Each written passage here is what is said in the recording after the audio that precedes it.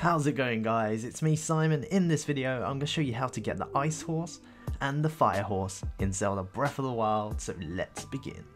So first we're going to head to the woodland stable and then take out the horse we want to turn into the ice horse. We're going to ride the horse down to the water side, just next to the raft.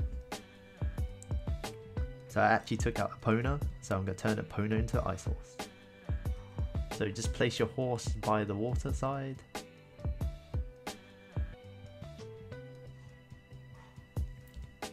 And then we're going to equip ourselves with a single shot bow and the ice arrow. So we have those ready. We're now going to teleport over to the woodland tower. So from the woodland tower we're going to glide back over to where the horse is. Use the raft as a reference point so you know where the horse is. So what we're actually going to do, we're going to shoot our horse while hovering over the water, but we need to deplete Link's stamina so that he can drown in the water at the same time.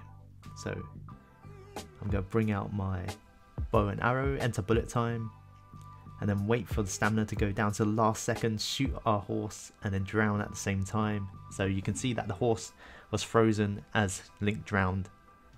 And then we're going to go and head back there, so you should end up at the woodland tower after you've drowned, and then glide back over to where your horse is, and you can see that the horse is now white and icy. And there we go, we have our ice horse here. So the ice effect lasts as long as your horse doesn't get hit by fire, or if you put the horse back in the stable, he'll go back to normal. So now it's time to do the fire horse. So the fire horse is basically done the same, but put your horse high up on the ground, and you need to shoot really exact for this one at the last moment, so that you have to hit your horse and then get Link to drown, and then you've got yourself the fire horse.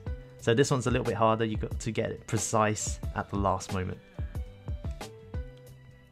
And there he is, our beautiful fire horse.